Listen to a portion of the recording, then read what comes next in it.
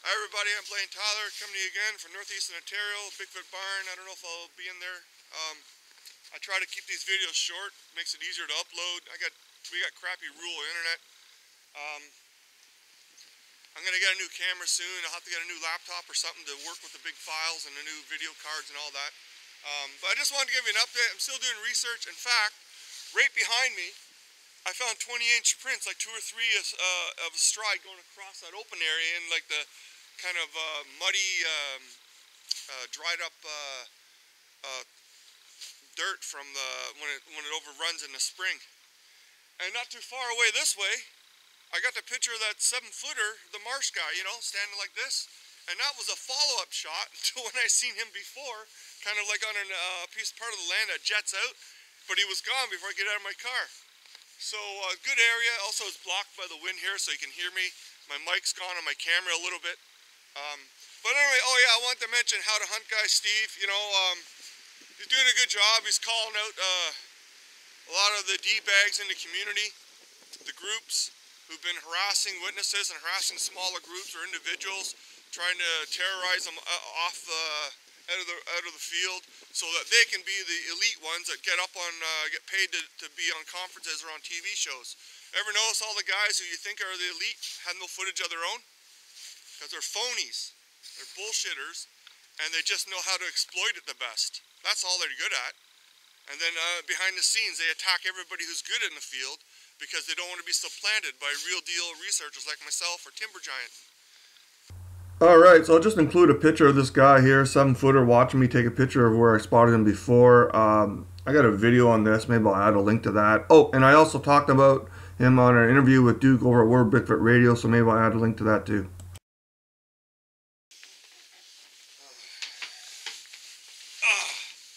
Okay, so I'm back at the Bigfoot Barn. I got some of my snow gear off, got my hat on instead of my toque. And I don't know if I'm going to be selling these, but Bigfoot Barn stuff there. It's just that, you know, you're wearing somebody else's merch, you know, store, and you're like, well, geez, I can get my own. And then at least that way, you know, if you're going to do any promoting to help your channel or whatever, your brand, which I don't really care about. I just like posting real evidence because there's so much crap out there. So I don't know, you want to see some real cool evidence? Let me show you some real cool evidence. And I talked about this on World Bigfoot. You see that there? That's me. I don't know if that's a cripplefoot I'm holding, but the picture on the left with the knife, that's a cripplefoot. I got 2 casts there from 2 different locations, and the left foot had that deformity and the right foot was normal, like over in that picture where he's leaving a stride. And that was going uphill at the Sasquatch dunes, I called it, just a abandoned sand pit quarry that I used to research at until the Suns took it over and I kind of got chased out of there. But anyway, I was after the real evidence. It wasn't after fame, just to bring back evidence. And then at that point in time, when real field researchers were appreciated, you became popular. But now the storytellers are the ones who are dictating everything, and I guess that's just the evolution of it. So maybe real field researchers will become in vogue again, and I'll try to put this down without too much chaos here. But anyway, yeah, so I mean, I was showing some of those things over when I was on World Bigfoot Radio and a couple other, do a couple of interviews. Real evidence, yeah, it's not as exciting, but it's real evidence.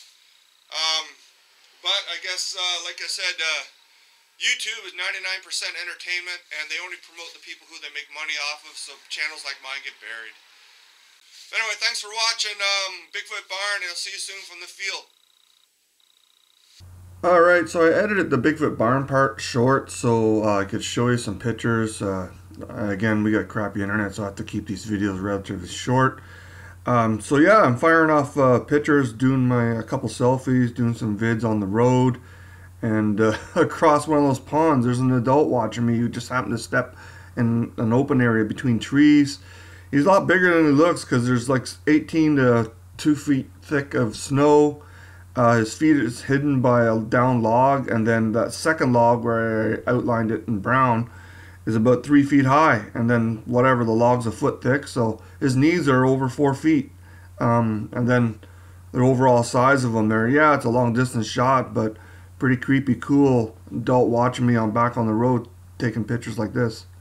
See you next time.